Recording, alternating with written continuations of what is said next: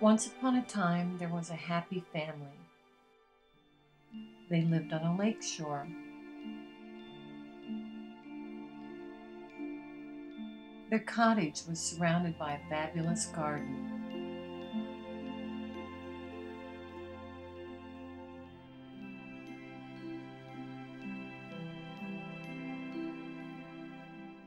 One day, the father and son sailed out onto the lake.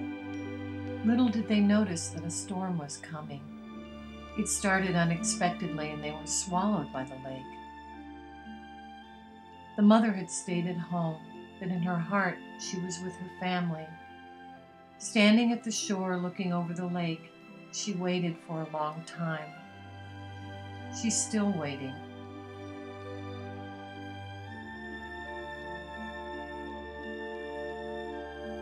People began to gossip about the lady who kept to herself.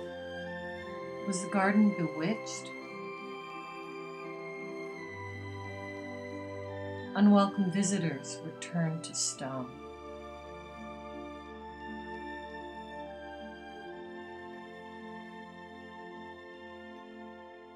Over time, everyone called her the Witch of Foxpoint.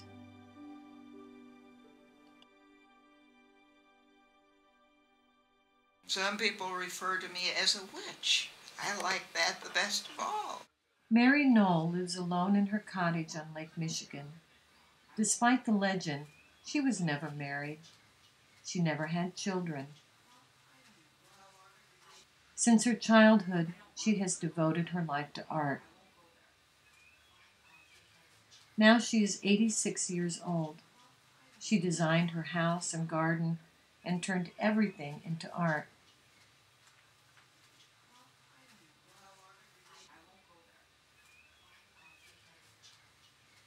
I've always loved whatever material I was working with and been excited to see what I could do next, even in just the ribbons.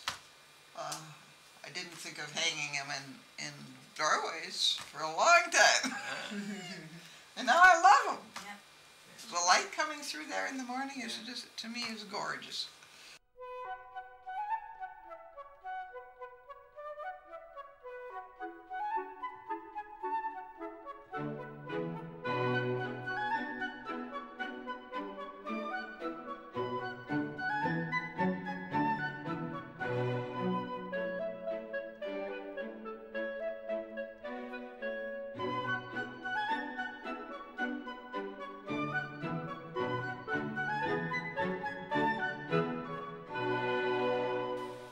I'm strong in design, I think, and I'm not realistic, and I think that sums up what I produce.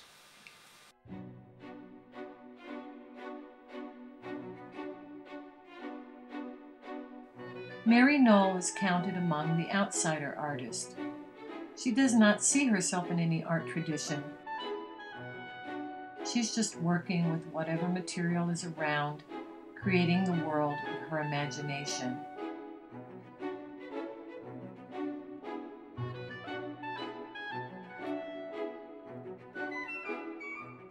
Well, I've always been involved. I've always liked drawing much better than using words.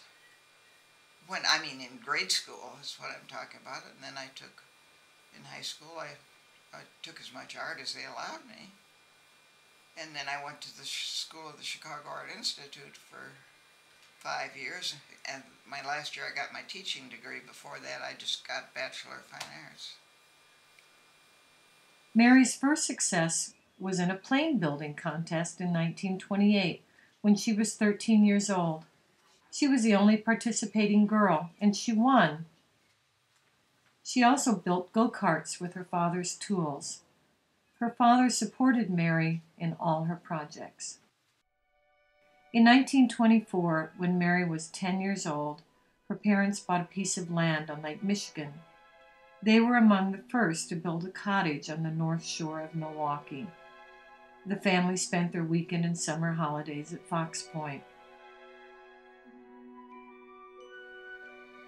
Mary's childhood was safeguarded and happy. She had her own playhouse in the garden and carved her first wooden sculptures. Then she worked as an art teacher at the junior high school. Just a few years later, she gave up teaching and dedicated her life to creating art. I had a pottery for 10 years over on the Green Bay Road, which was that? commercial. Yeah. Dad built me the pottery, and I wasn't a huge seller or anything, but I had a bunch of fun. When her parents died in 1968, she inherited the cottage at Foxpoint. She lived there year-round and started creating the first cement sculptures in the garden. And I wasn't dependent upon my income, so, because Dad left a heap. So that's the whole story of doing it. I never could have made a living doing it, but I could have a lot of fun. And well, now that for instance, there's all the fun, little pieces, fun.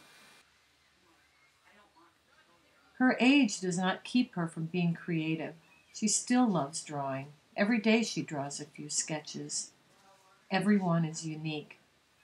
She has over 2,000 and collects 50 of each in numbered envelopes.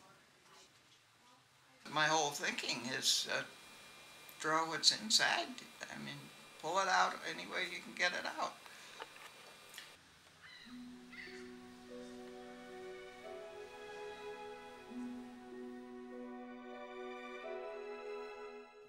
Mary Nohl's greatest inspiration is the lake. On its shore, she finds the materials for her sculptures: water, sand, stones, broken glass, and driftwood.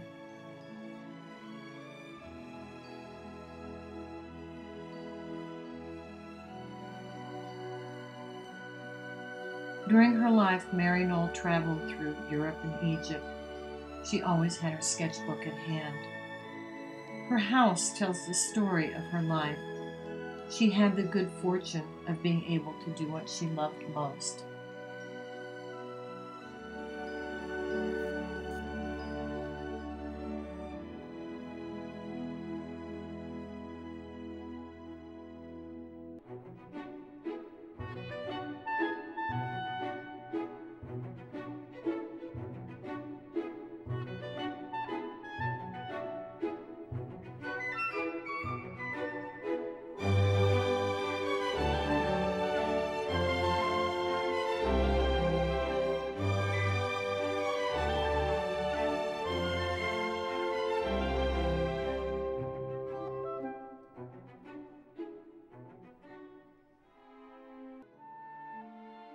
Many rumors were spread about the old lady as more and more people moved into the neighborhood.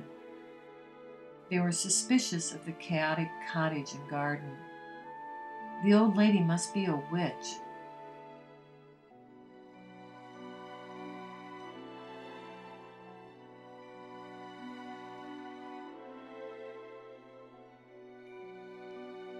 College students started to break into her garden as a test of courage on Halloween, stealing parts of her sculptures. Many of the art pieces were destroyed by vandalism. In the end, Mary Nohl fenced in her garden with barbed wire, and she installed window grates to protect them from stones. But Mary Nohl also has guests who are most welcome. Every year visitors come, and art classes are inspired by her work. Oh, some liked it a lot, and some thought that I was known as the witch, and but my didn't interrupt my fun at all. So.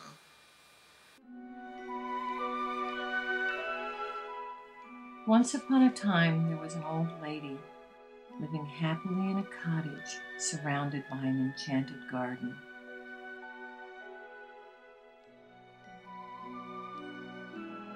She lived with all the mythical creatures that she had given life to.